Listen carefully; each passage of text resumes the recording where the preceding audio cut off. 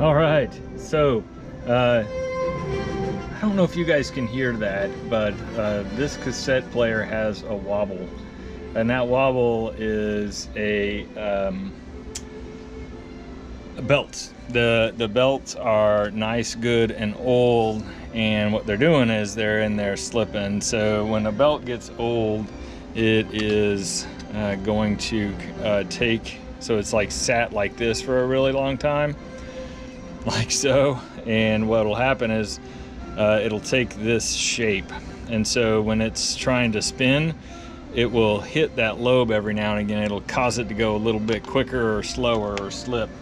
And so this cassette player is a Sony TC-WE405. It's run-of-the-mill cassette player.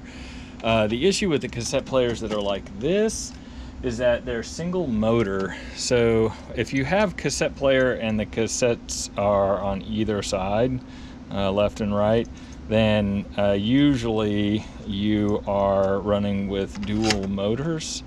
But because of the way that this one is set up, they're trying to be smart. And so the best way to show you is just to actually open it up. Let's look inside this thing here. So I'm trying to get through all of these cassette players tonight, and I'm running on, I don't know, Steam. I'm kind of done with it at this point. So any of these that like need belts or any of that, I'm just going ahead and selling them with, hey, you need to add some belts to this mix. Not really a big fan of putting a bunch of belts in tonight. I will for the really high-end ones, but these sell for like $20 to $60. They're not really like high-end. There's not a lot of demand out there for them. So if it sells, it sells. If it doesn't, it doesn't. I'll be happy with it either way. Just give it to a kid who wants to play with it. So if you look in here, I'm going to take the camera off of it, and you'll see that we're running from a center motor there.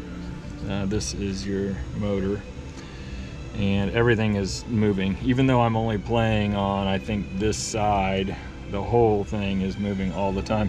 And you'll see in here like these little plates, these metal plates. Let's stop it, I'll put my fingers in there.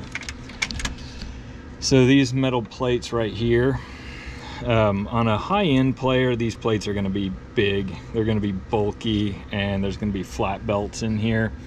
This just does not have a lot of weight behind it, because these are what, oh, I forget what the hell they're called. Anyways, they keep the momentum going. Flywheel, they're flywheel. So they keep the momentum going, and with such a light flywheel here, you know, even though there's like 4 of them in here spread throughout, just not a lot of mass. So that's what this is. This one is going to get listed on eBay as a fixer. It's actually the belts in this one are silly easy to get to. This will be an easy fix for somebody, not me. So go out and take a look. Maybe this one's still out there and you can fix it. Thumbs up. Give me a thumbs up. Like, subscribe. Thanks for watching.